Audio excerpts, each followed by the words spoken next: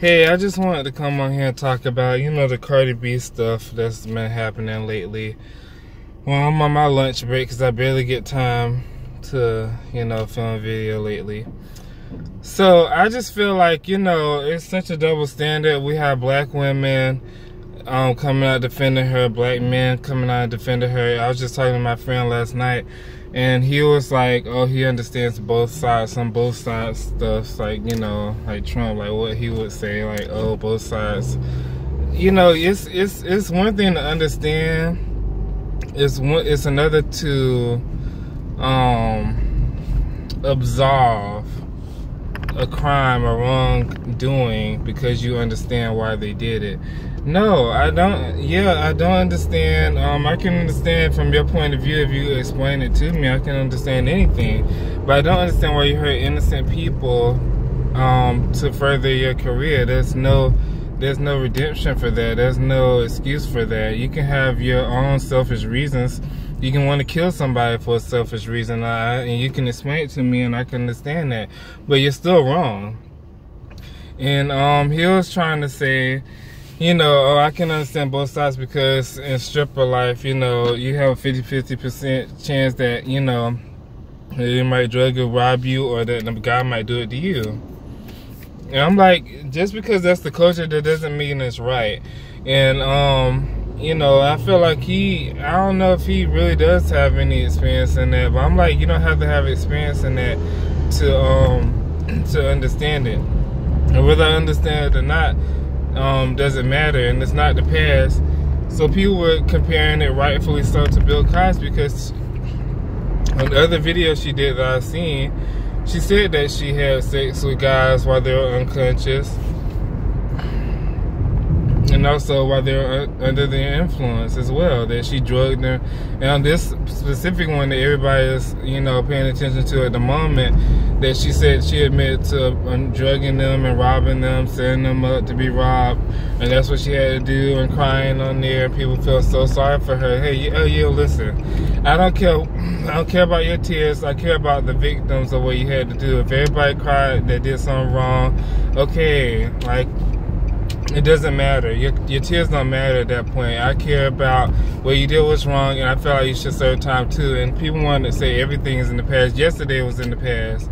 If it happened to you, say it was in the past and move on. But don't tell other victims how to respond, and don't tell the public how they should look at this, saying this in the past. Because time is irrelevant anyway, and it's an abstract concept that only tells the days. This just, how many times the earth spins around the sun. People actually think the sun spins around the earth and think that it goes down and all that, but that's another conversation. My thing is, Bill Cosby, okay, that was in the past too. Okay, that was over 30 years ago, and people didn't absolve him of what he did, drugging women and having sex with them while they were under the influence. So that's one thing, and that's one thing she admitted to doing. She also admitted to robbing them. At least Bill didn't rob them. And, this happened to multiple men. Like she said, that's what she used to do. That's what she had to do. So it wasn't just one man. Other one man has already come out. So it's like, why? We shouldn't wait till she's old to prosecute her. Like, if you can't say, oh, what this old man did 30 years ago is okay, it's in the past now, it's okay. Just forget about it and not, and don't hold it against them. You can't take this chick and say it's, you have to do the same way. You can't absolve somebody who that's closer in time that happened 3 to 5 years ago, 3 to 6 years ago, that she was doing this stuff, but you don't want to put his past in the past. That was 30 years ago, like almost 3 times as many years ago. Like, do you guys hear the hypocrisy? I feel like main reason is that he's a black woman, she's a Latino woman. I mean, he's a black man, she's a Latino woman of a lighter complexion, that people want to claim black. Black people want to claim black. White people see her as mixed and more comfortable with her, but people are favor her in the rap game right now, and I feel like that's a big reason why, because she's ratchet. It's all heck, and she can throw shoes at events. She can throw shoes at award ceremonies and be outside fighting and all that. she can not have any home training. She can not have any sense of grammar and choose not to better herself in her education, and she still will have people's favor. And that is you know, something that I feel like that's something that's pretty messed up, because nobody else can get away with that. No dark skinned man can get away. No black woman can get away with it. If she was just ratchet, throwing shoes and all that, she would have been canceled from everybody.